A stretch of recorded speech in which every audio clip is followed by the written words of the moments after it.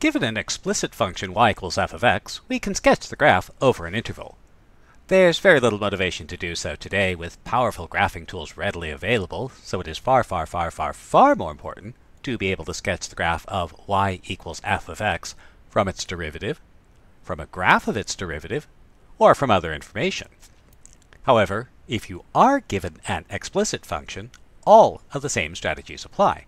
In particular, we care about where f prime of x is positive, negative, or 0, and similarly, where the second derivative is positive, negative, or 0. So if we have the formula for the function, we can still identify extreme values at inflection points. So we'll find the derivative. We'll find the critical values of the derivative. Those are the things that make the derivative 0. And so we find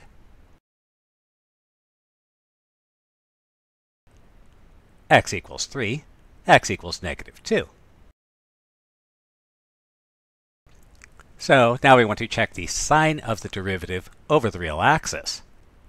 So we'll throw down our number line and plot the critical values.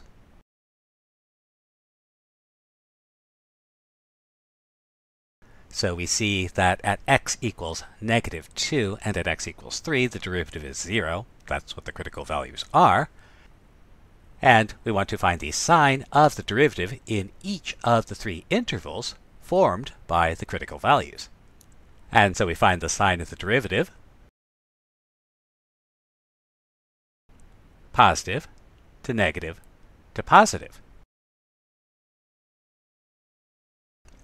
And so we see the graph of y equals f of x rises until x equals negative 2, falls between x equals negative 2 and 3, and then rises after x equals 3.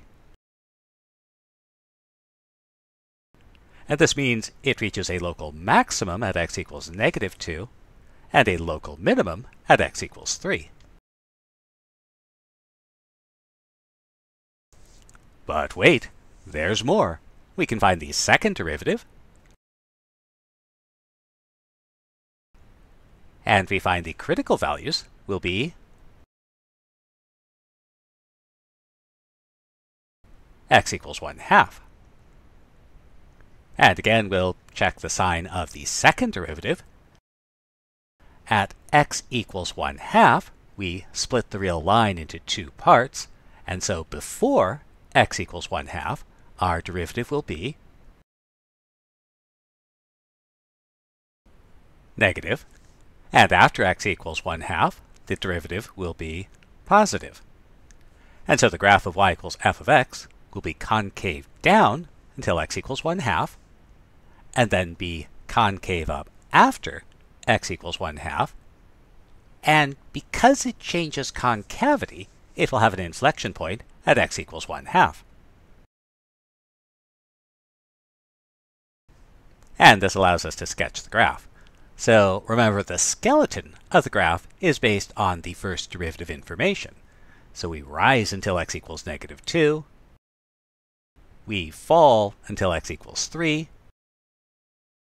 And then we rise again.